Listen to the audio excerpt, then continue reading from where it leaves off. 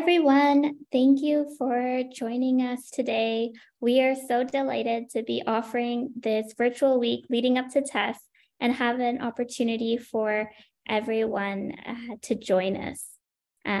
So as questions arise, please do drop them in the Q&A box, and we'll be answering them at the end of the webinar. Today's webinar will be 60 minutes, 45 minutes for the presentation, and 10 minutes for a question and answer session later on. So please do introduce yourself in the chat. Let us know where you're joining us from. Today's webinar will be recorded, so we'll be able to post it on eCampus Ontario's YouTube channel, where you'll be able to view it in case you missed it. And live translation is available in French. Just click on the globe at the bottom of your screen to access that. So I would like to begin by honoring and acknowledging that the offices of eCampus Ontario are located on the traditional territory of many nations, including the Mississaugas of the Credit, the Anishinaabe, the Chippewa, the Haudenosaunee, and the Wendat peoples, and now is home to many diverse First Nations, Inuit, and Métis.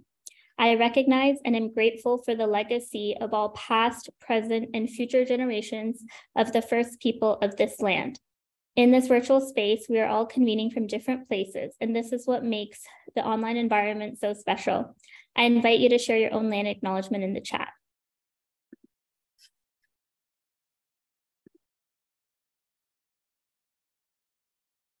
So, welcome to eCampus Ontario's virtual TESS week. My name is Lutfia Dalla, and I'm part of the communications team at eCampus Ontario, where I work primarily on events. The Technology and Education Seminar and Showcase has been eCampus Ontario's flagship event since 2015.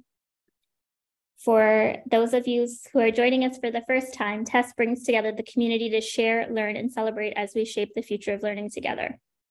This year's theme, the hybrid experience, designing the future of learning, explores the evolution of an integrated digital and in-person education environment, the future of delivering vibrant learning experiences, and the steps we take together for a more effective and sustainable tomorrow. This year, we have 3 different tracks: imagining digital futures, digital inclusion, and practices and pedagogies. Today's webinar is about designing an equitable future of learning with activist multimedia, and it gives me great pleasure to be moderating today. I'll introduce our main presenters. We have Rebecca Sweetman, Associate Director of Educational Technologies, Arts and Science Online, Faculty of Arts and Science, Queen's University, as well as Yasmin Durbal, Educational Developer for Anti-Racism and Inclusion, Center for Teaching and Learning at Queen's University. So I'll hand it over to you and take it away. Thanks, and welcome everybody. I see some messages in the Q&A that the chat is disabled, so I'll get our amazing eCampus host to get on that so that people can post things in the chat. Thanks. We're very excited to talk to you today about activist design in educational multimedia. And I think we're going to start with our own version of a land acknowledgement. Yes, Naeem? Thanks. So stories direct, inspire, and affirm ancient code of ethics. This is Manuelani Meyer, as cited by Leanne Simpson in Land as Pedagogy, Anishinaabe Intelligence and Rebellious Transformation, an article from 2014. So what story will I tell of this land as we come together from our various locations, occupying the unceded and stolen lands of Indigenous peoples here on Turtle Island and around the world? I want to draw your attention to the land where you are and your relationship to that land. What is that relationship? Would you say that you have one? Do you possess it? Is it yours? Do you rent it from someone else? And if so, whom? Could or would you ever give it back? Is it a new relationship? Are you just getting to know each other? Are you intimately connected? Are you strangers? Are you friends? Do you listen to each other? Is that relationship intergenerational? Does it precede you and go beyond you? Is it limited to the here and now? Are you a steward for the future or a healer of the past? Do you help the land build new relationships or rebuild old ones?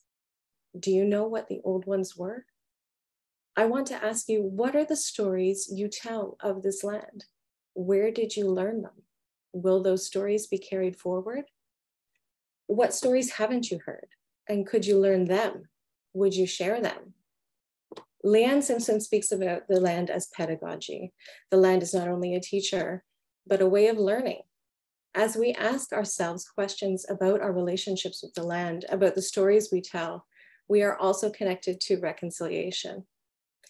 In this same article as Manilani Myers quote, Sampson writes, individual generated meaning is an authentic and grounded power.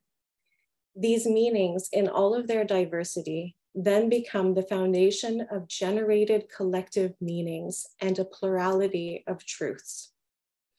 We make sense of land acknowledgements through our own stories, but but our own stories make sense of the land for others as we tell them. I hope this reflection encourages us to carefully consider our stories and to seek out the ones that are missing about the land on which we stand, so that we can generate new collective meanings about our relationships with the land and the Indigenous peoples from whom it was taken. As a settler, I feel blessed and ashamed to live, learn, and play on these lands. And I hope that my stories and actions will help right the wrongs of past and present, to honor the land and the peoples who have largely been erased from it.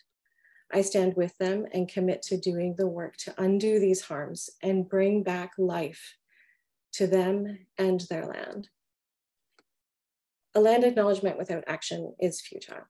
Our land acknowledgements are not enough to remedy our toxic hegemonic culture, to move us towards shared cultures of care, reciprocity, and pluriversal thriving. I steward a farm here on the unceded territory of the Haudenosaunee, Anishinaabe, and Wendat peoples as part of the problematic Crawford purchases, and much like the lands occupied by Queen's University. In spring, long before our brave buds begin to blossom here on the farm, I hear the rustling awakening of the forest floor. And collectively, in spite of harsh winters, drought, climate change, and a few hundred years of settler neglect and destruction, these gifts from the land still rise up and give me the opportunity to witness, to be inspired, and to celebrate with gratitude. And also to multiply them in solidarity so that more emerge next year. Spring reminds me to care for the tender young shoots and their brilliant determination so that our harvests are abundant, so that we have resilience to support community, so that we have a new story to tell that is about building honor, justice, reciprocity, and sustainability. It is now fall, and I have to take stock of what I've tended to during the summer. I have to see whether my care produced a positive yield, and I have to consider how I can strategically invest that yield back into the community and into the land to nourish and sustain us for another long winter. I have to see what care webs I can foster. I have to build collective care. This is transformational justice by design. And this radical interrelationship will build a future where we can mutually flourish, to use Robin Wall Kimmerer's term, because all flourishing is mutual, she says. At Queen's, as a multimedia professional, I am responsible for the stories that we tell and how we tell them. We are moving through the long winter of Canada's ongoing genocidal history and Queen's ongoing colonial legacy, and beginning again, informed by that trauma, in a new season of change where we commit ourselves to undoing those past and ongoing harms and challenge ourselves to prevent new ones. In my multimedia work, I steward young shoots, our students, with compassion and solidarity. My mission is to nurture and inspire their growth. And to do this effectively, I must first center reconciliation and justice at the heart of the student learning experience. In honoring and acknowledging the land, I make a commitment to decolonization, to truth, to equity, and to justice. And every piece of media I create for students, every image I choose, video I shoot or edit, every graphic I design, it is a tool to support and guide their future, to tell them true stories their colonial culture has deliberately suppressed, and to challenge them to become the future that we need.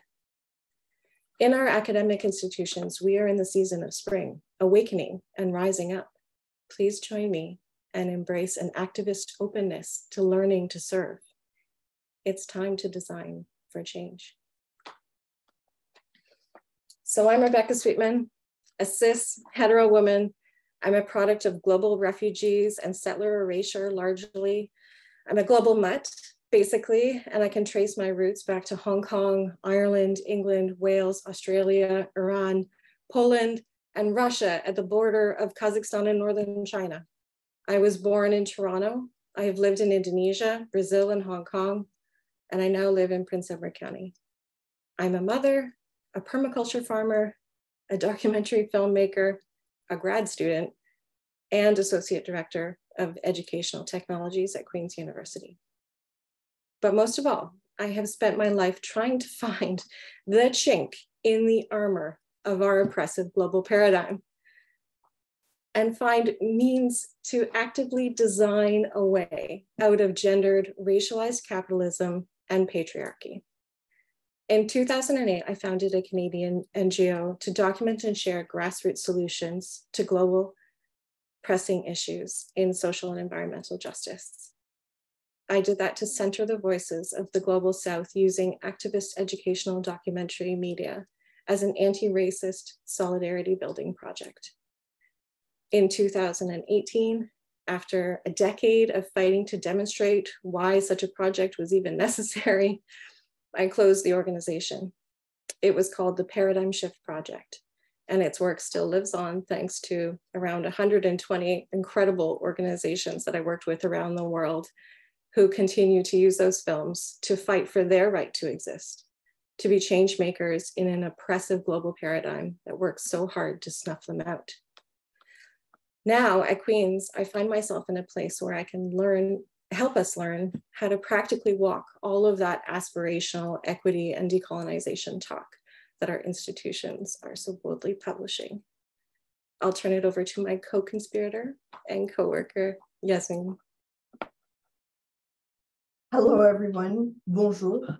Thank you, Rebecca, for this compelling introduction and for challenging us to rethink our relationship to this land and how we must connect colonialism, settler colonialism, and other interlocking systems of power and oppression, both here on Turtle Island and within larger global contexts.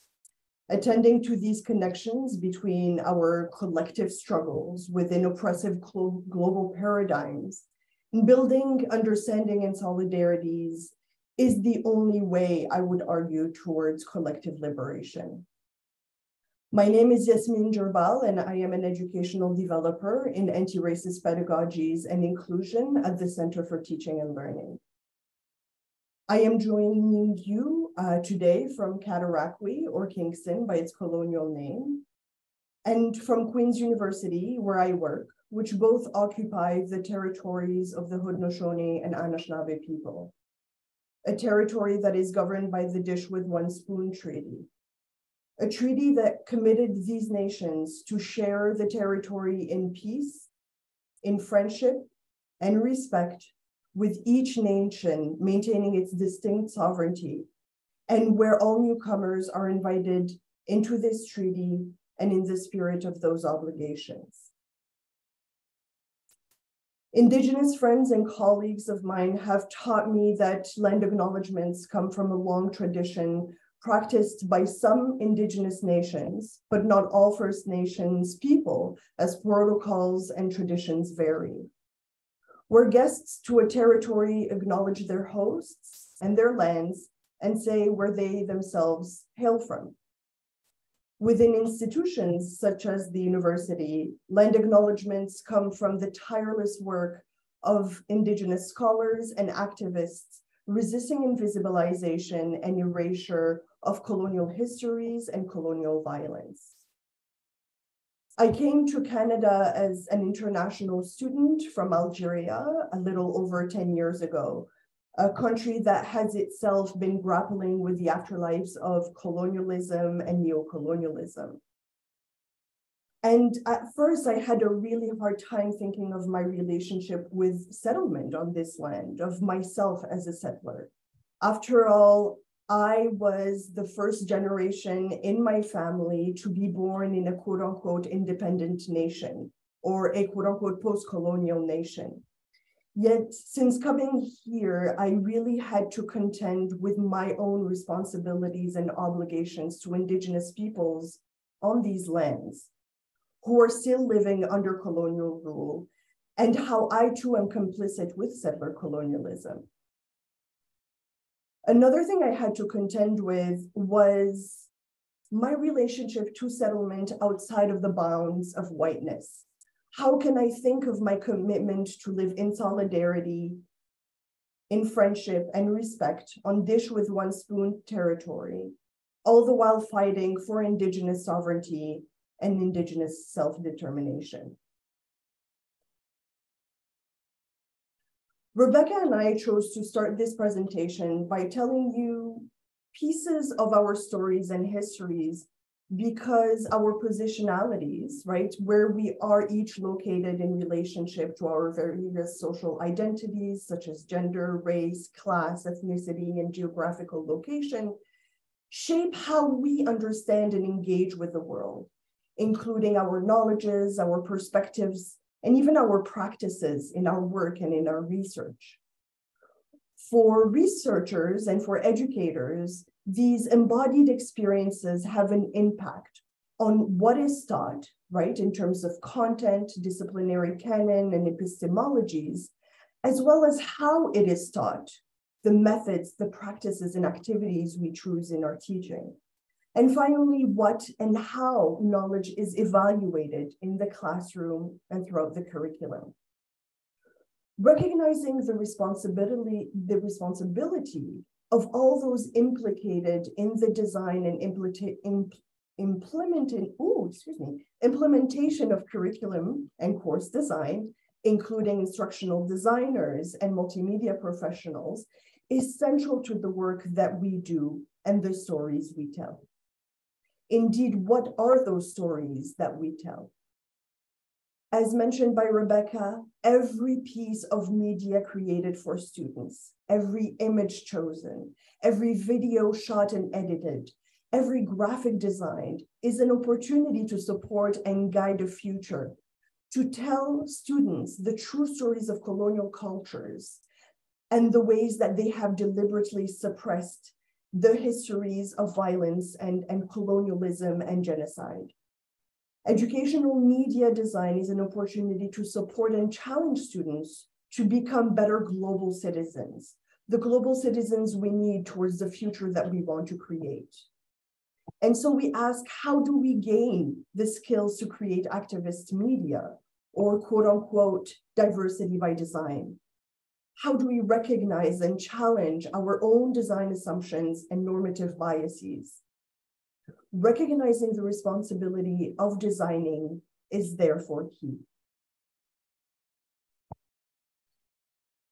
In recognizing the power and responsibility we have as storytellers in higher education, we need to carefully consider our stories and how we tell them.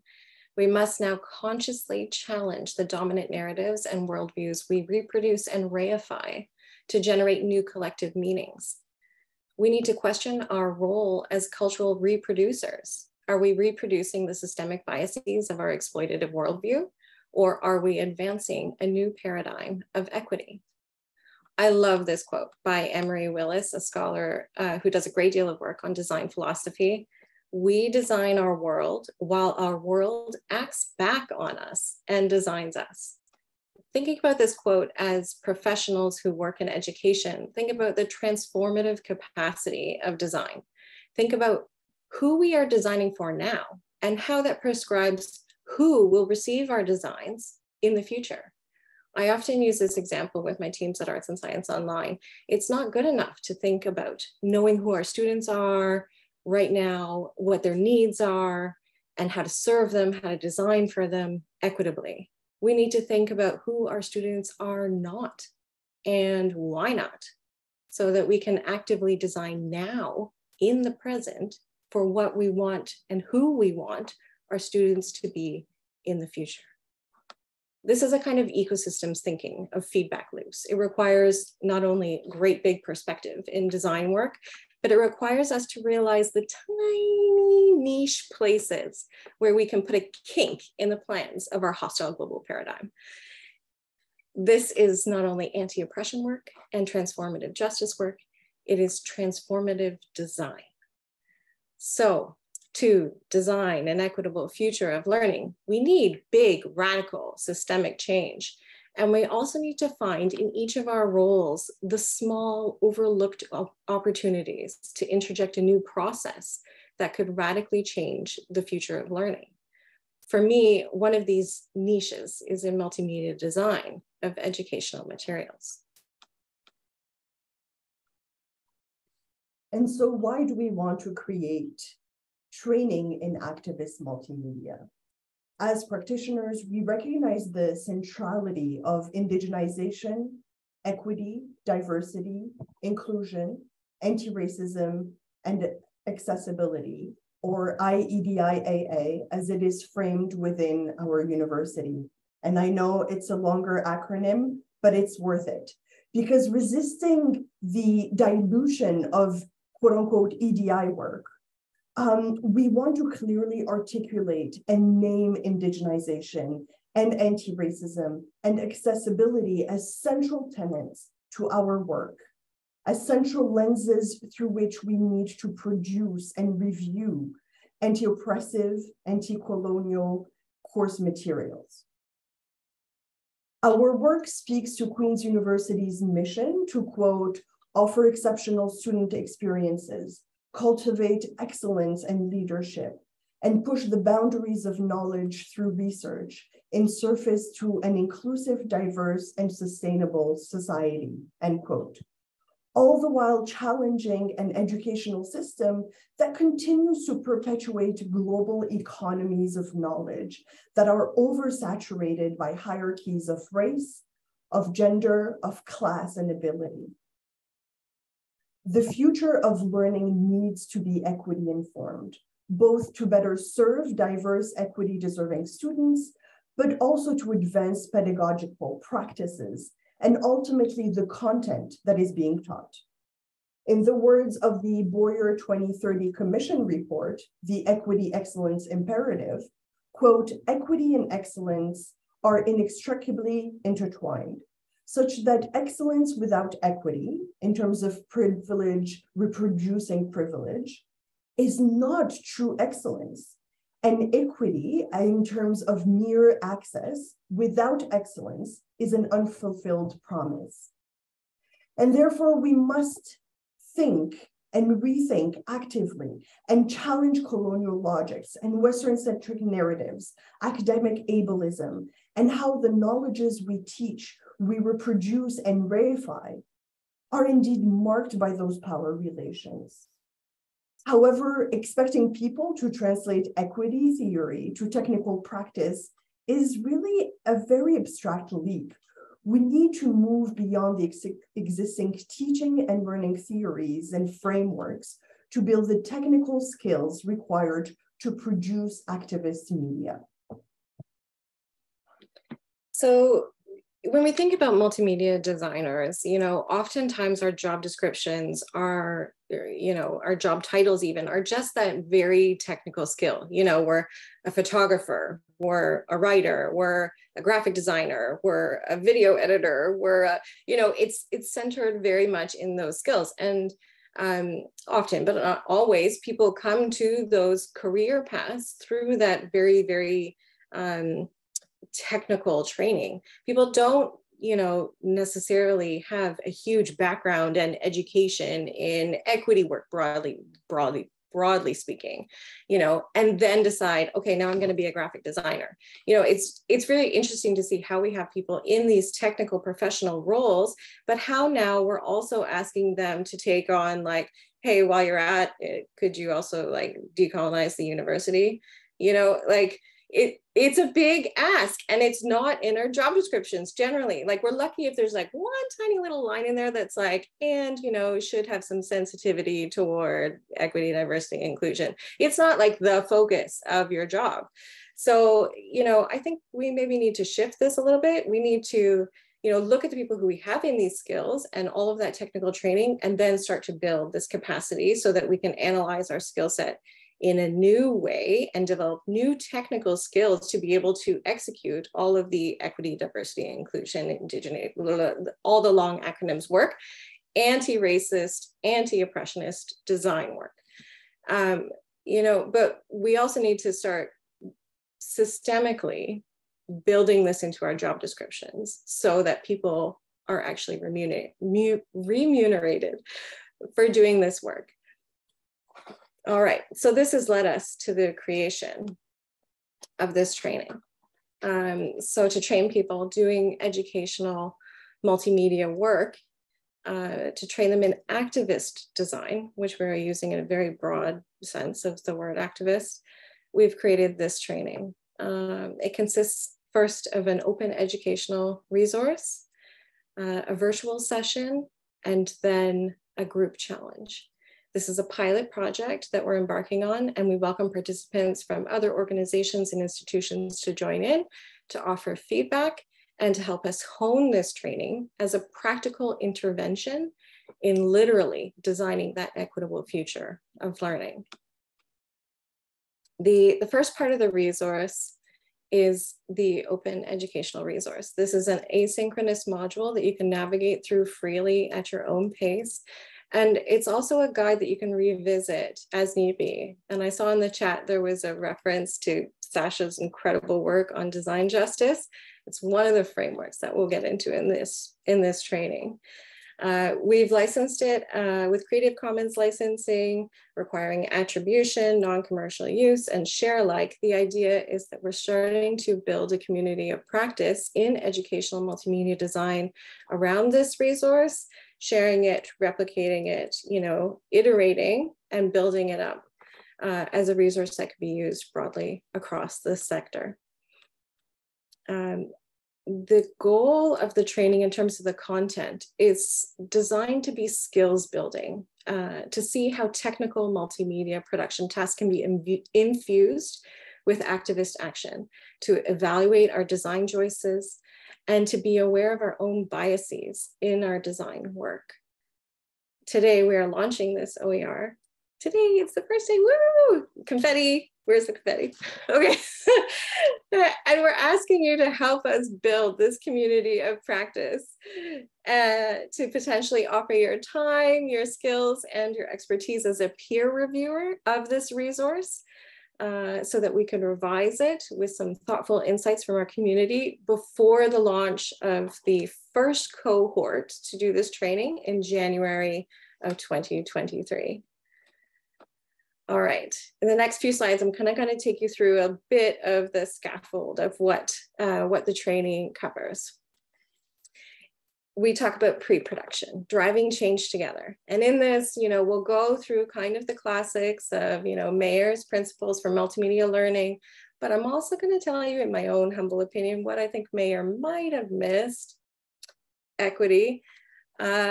And then we'll get into, universal design for learning frameworks, and perhaps where they might also just fall a little bit short, the limitations of inclusive design frameworks. And then we'll start to talk about activist design, what it is, how it can be transformative justice.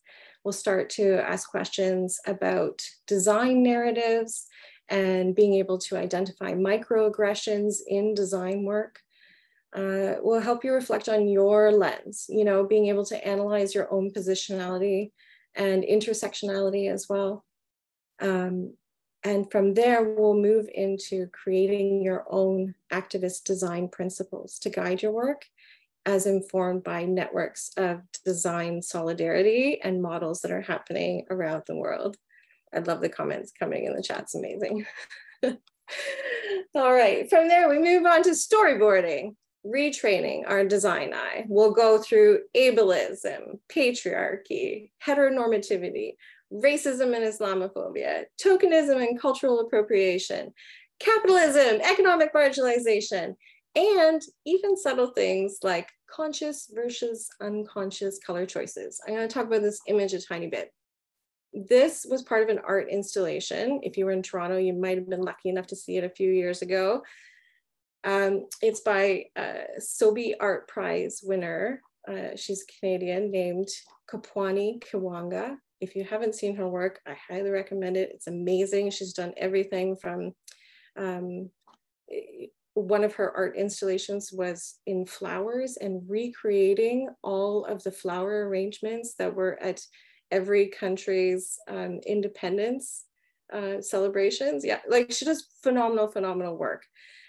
This installation here was just talking about colors that we use in spaces and how those quite aggressively manage geographies to manipulate us as human beings. So the first color here you see is Baker Miller pink.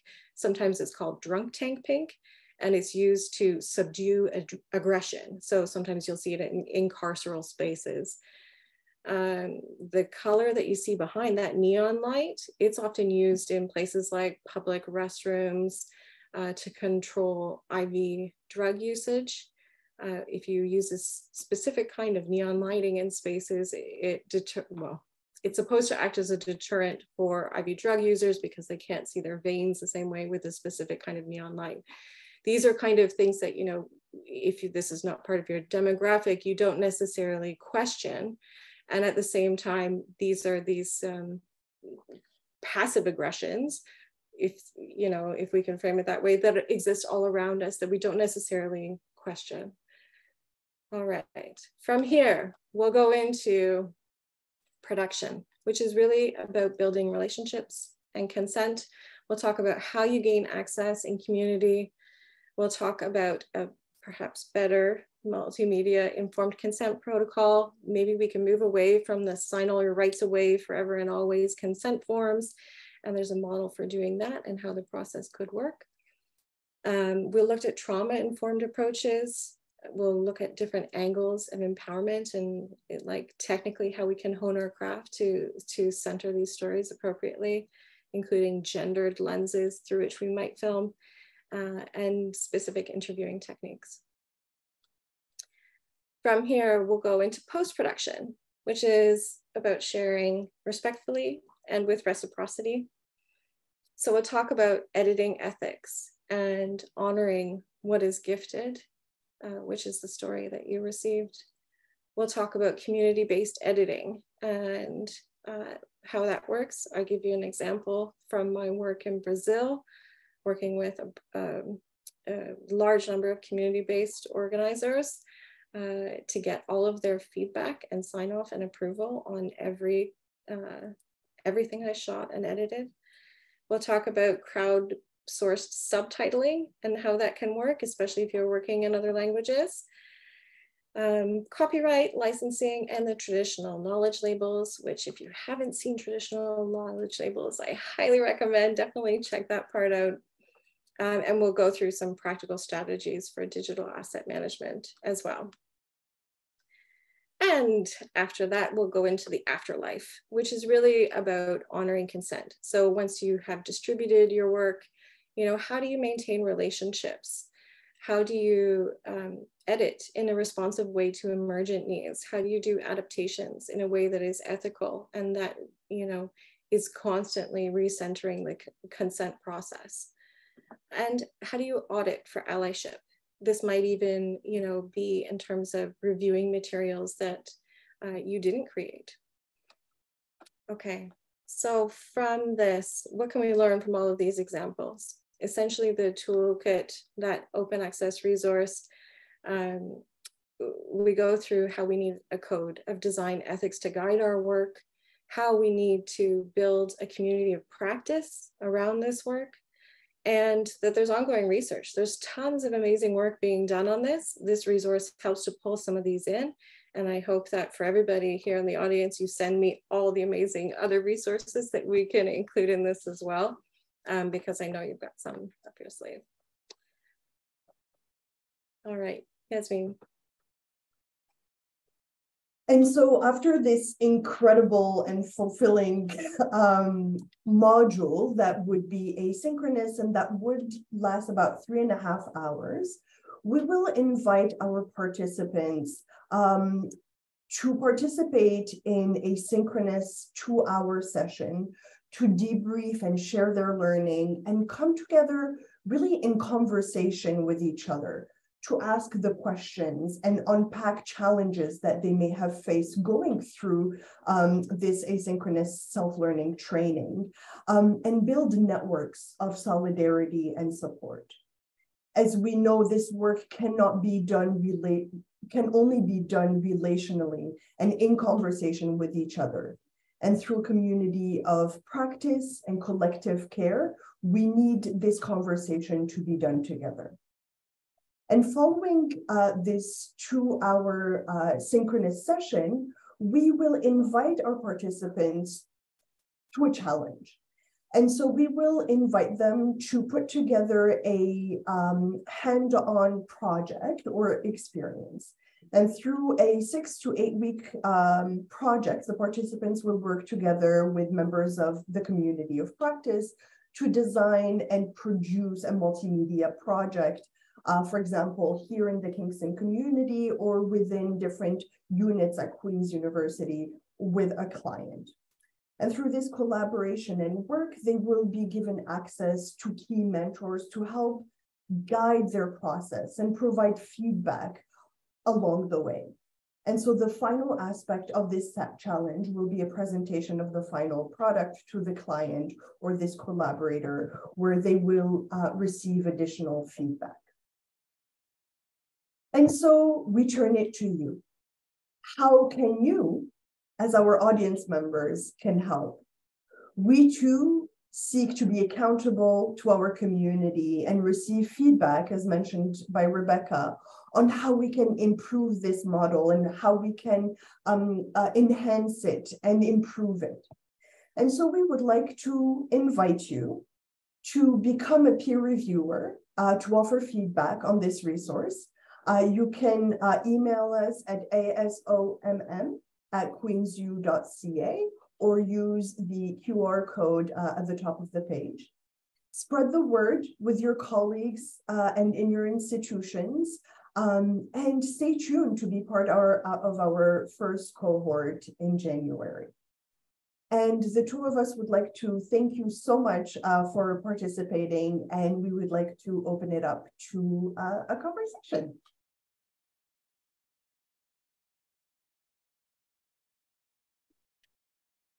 Wow, thank you so much for that. The resource and virtual session, it all looks amazing. We have a couple of questions in the chat, well, in the Q&A. So Alyssa Arnold is asking, what has been the biggest barrier with your equity work to date? Biggest barrier? Well, I would, generally my answer usually veers toward the systemic. So I would say that, you know, building this community of practice and thinking about our work as coalitions to take action on this is really important, because the systems aren't necessarily designed right now to be able to steward this kind of ethos and to facilitate this. And so the barriers, I would say right now, are kind of colonial hangovers, or like, you know, legacies in terms of the structures and processes that we have put in place within our various educational units here. Something simple as an example is the consent form, you know, getting multimedia consent.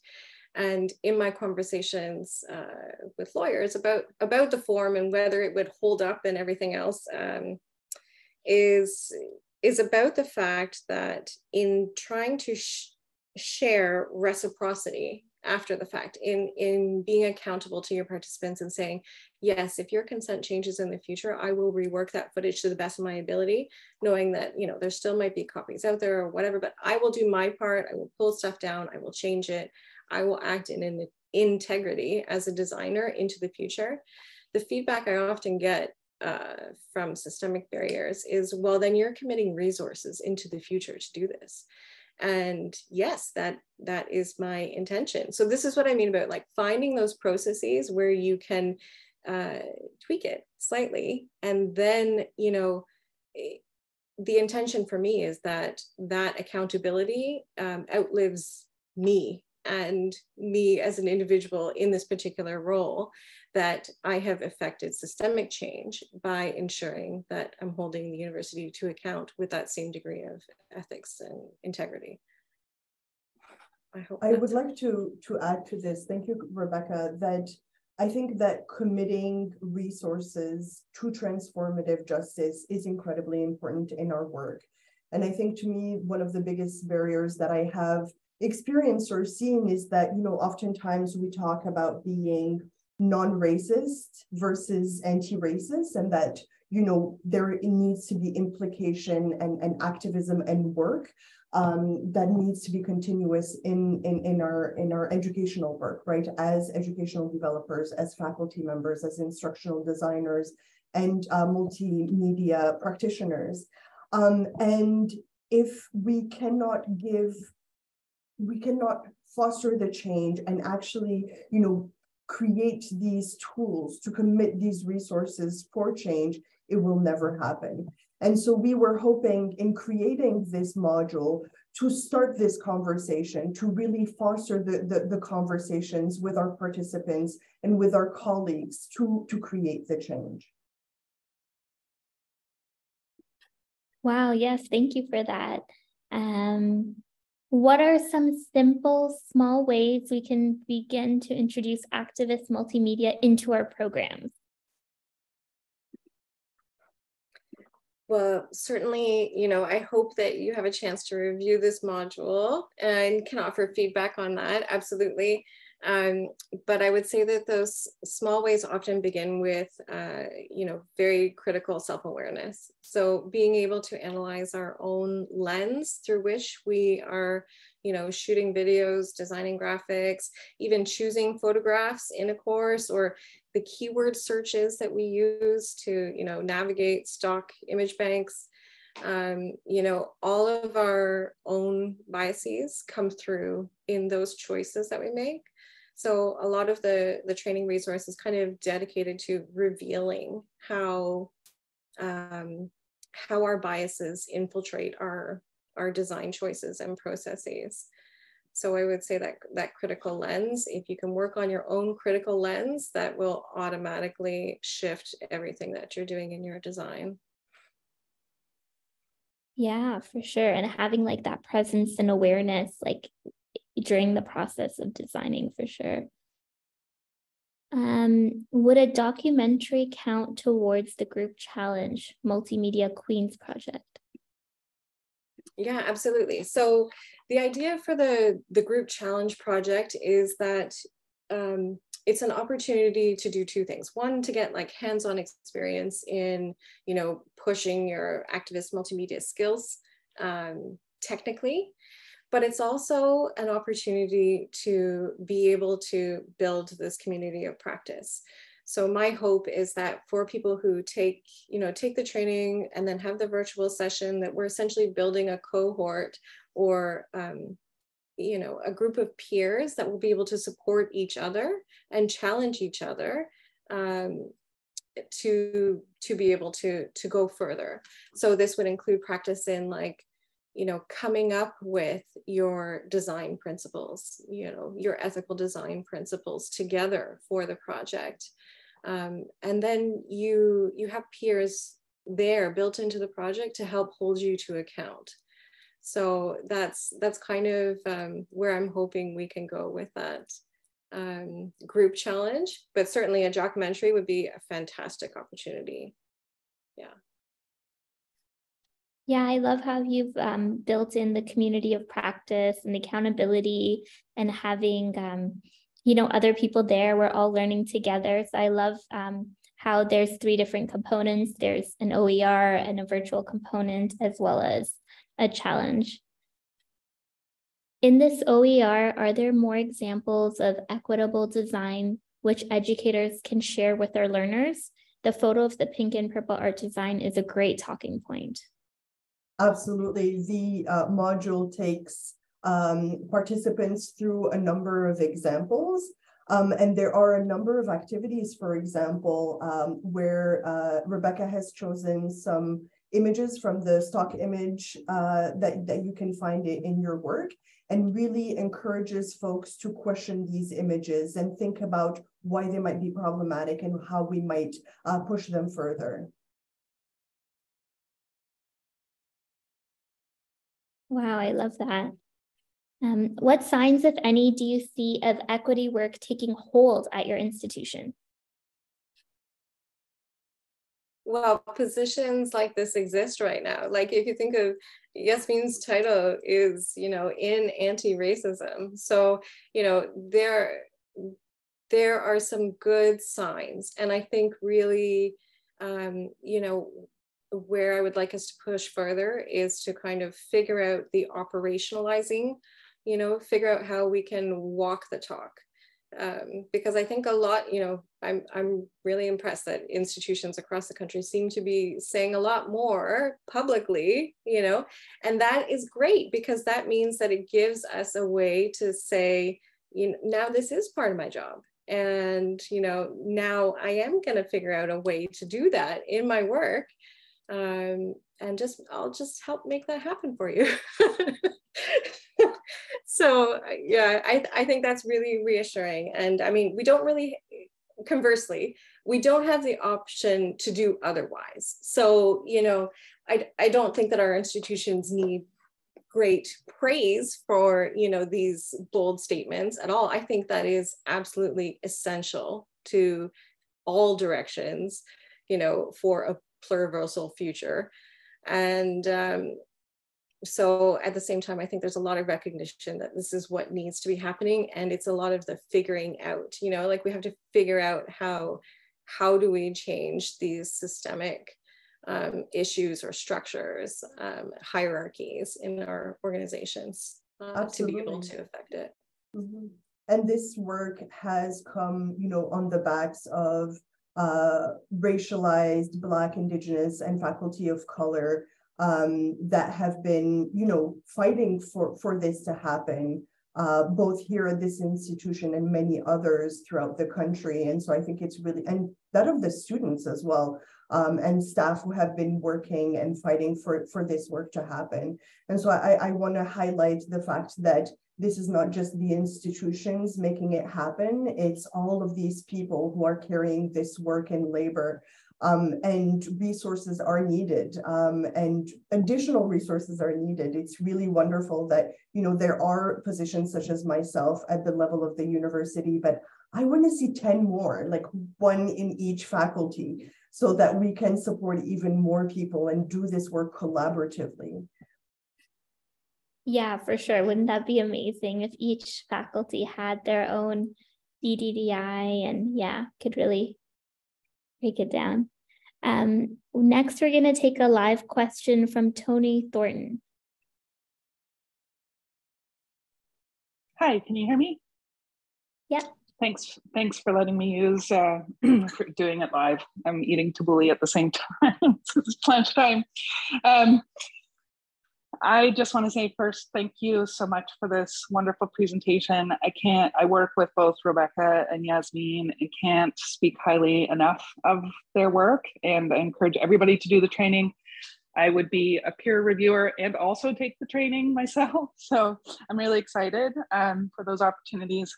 I wanted to ask a question around just the activist paradigm, and specifically around sort of like the emancipatory and liberatory kind of goals, not kind of, but the emancipatory and liberatory goals that we have, and I know that you share.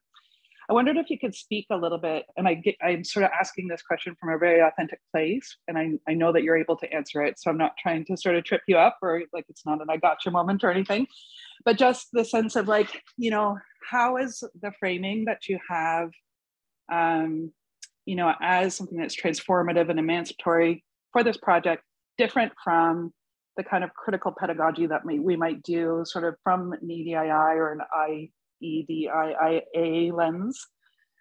So I wonder if you could speak a little bit to that. Thanks. Well, I think it's about, you know, helping to design and facilitate the skill set to design, to be able to also center different voices and perspectives. So while I think from, you know, a critical pedagogy framework, you would be, you know, looking at kind of the structure of the course, the content of the course, the learning outcomes of the course, and that kind of thing. Where I'm trying to push this is to actually be able to create the assets that will help to amplify that, or, you know, to facilitate that, really. So for example, you know, the example of a documentary film came up in a question, but I think being able to center different expert voices, not necessarily from the mainstream Western canon, to center community-based voices, you know, all of that requires skills in how to receive those stories, how to document, film, you know, technically produce those stories, and then also the ethical consideration of how you edit and narrate those stories. So really this kind of critical skill set is maybe a parallel, or a mandatory parallel, if I can say that, to be able to affect a similar goal. Does that answer your question, Tony? And, you know, if I may add to it, Rebecca, I think that to me, you know, the work that we do is not different from critical pedagogies or anti-racist pedagogies. They really are co-constitutive and supplementary to the work that we do. And it's adding additional lenses and, like you say, skills and analytical skills that can be used in the work that we do. And to me, the way that this module is framed pushes these, you know, activist goals, Tony, that you were underlining, to be exercised both in the work environment, but also beyond it. And I really think that this is this additional step and level that is going to be fostered in the community of practice, in seeing how we can work together towards these goals.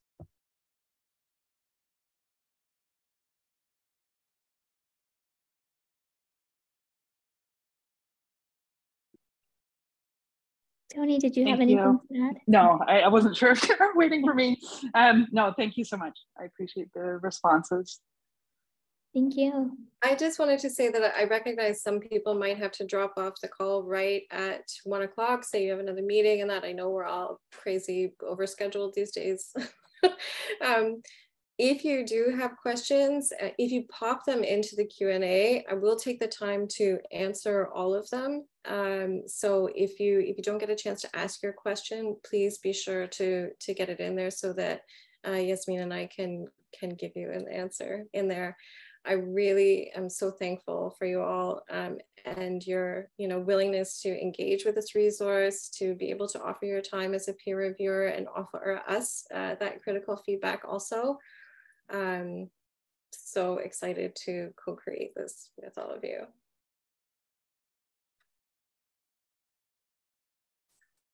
Oh, there's one other question that maybe I can pull up from the Q&A just before we go away, which is that I noticed that a lot of people, there are a couple of overlapping questions that talk about if you're not in necessarily a multimedia role, is this training still helpful for you? And I would say absolutely. Like the degree to which you engage with it might depend on, how much you're in the nitty gritty of the design. But certainly all of the frameworks and the considerations are very helpful, even to be able to help direct a multimedia team. Say you work with like an external consultant or a producer, you know, even to have this training as a framework to be able to ask critical questions of design work that is done for you in the service of educational multimedia. I'd say it's immensely helpful. I know we've had some instructors interested in using this framework as a tool to be able to review what is designed for their courses, and instructional designers, absolutely, it will be relevant. And I think quickly there is another question relating to this in terms of perhaps some obstacles in using this resource in other countries and restrictions in other countries or cultures. You know, I would say that we created this module with the Canadian context in mind, and there are definitely things that can be extrapolated and connected to in other cultures and contexts and political contexts. But obviously, you know, like that, our framework is very much centered around here, but there are information that can absolutely be paralleled. And that being said, I would say that too, like a lot of the content that I've written has been informed on my design practice in a lot of different countries. So actively working in, you know, Brazil, Peru, a lot of experience in Indonesia, Singapore, Hong Kong, Malaysia, Thailand, Cambodia, India. So whilst I would not dare venture, you know, a globalized perspective, there is no one globalized perspective, but a lot of the time, you know, when you start working with a community-based framework, you might find that actually it extends to a lot of other global cultures even better than our own. So, you know, I hope we can help to steward that community and build that up here. Amazing. And we have one more question. Do you think this awareness of using activist multimedia is not limited only to designers and developers, but also other stakeholders such as faculty, policymakers, to make the cultural change in the mindset? Yeah, so the cultural change is the big one, and that's definitely what I'm going for. So I would encourage you to, you know, keep trying to find the chink in the armor, you know, like keep trying to find those strategic points for intervention. And, you know, the more that we can work together and think about coalition building, think about community building around setting standards for, you know, this being an expectation for the educational multimedia we produce, you know, the more I think we'll see that culture change. Mm-hmm. For sure. And it's all of us starting by taking action with where we're at right now, right? So that concludes today's webinar. I would like to thank our presenters, Rebecca and Yasmin, for sharing their work and insights with us today. Thank you for our audience. I hope you enjoyed today's session and join our other webinars later in this week. Thank you to eCampus Ontario's behind the scenes team for making this webinar possible. And the recording will be posted on our YouTube channel, so if you want to share it with anyone who wasn't able to make it today. We have 2 more webinars coming up this week, and you can also join our TESS Slack channel. The links are being dropped in the chat right now for those, so you'll be able to join in there. Thank you so much, everyone. And thank you, Lutfia, for facilitating this conversation, and Christian for interpreting for us. We really appreciate it. Thank you so much. It's such a pleasure to have you both here today. So we'll see you next week. Thank you. Bye.